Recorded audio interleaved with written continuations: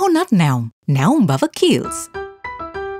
The Election Commission convened a meeting earlier this morning with the secretaries of the political parties contesting the 2024 parliamentary election to reach a consensus on the campaign expenditure limit for the election.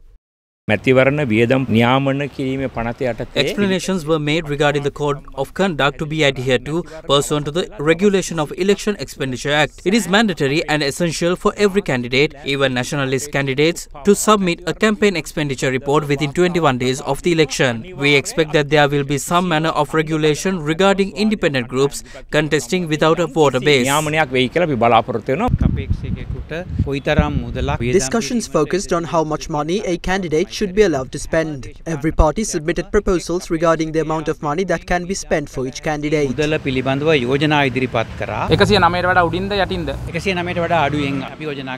proposed that it should be less than 109 rupees. The Election Commission informed us that they will make calculations by taking into consideration the land area and number of voters in each district. The Commission will then decide the amount of money that can be spent on behalf of each candidate.